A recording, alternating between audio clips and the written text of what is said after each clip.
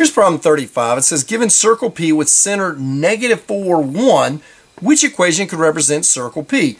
Now again, we don't know the radius, excuse me, so it doesn't make any difference. It's just which of these match up with having a center at -4, 1.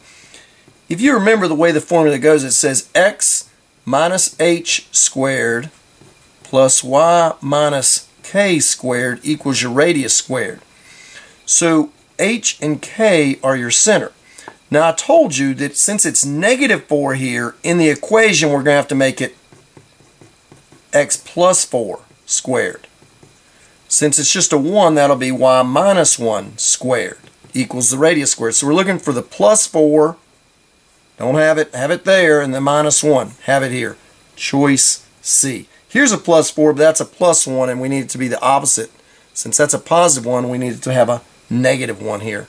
Choice C for problem 35.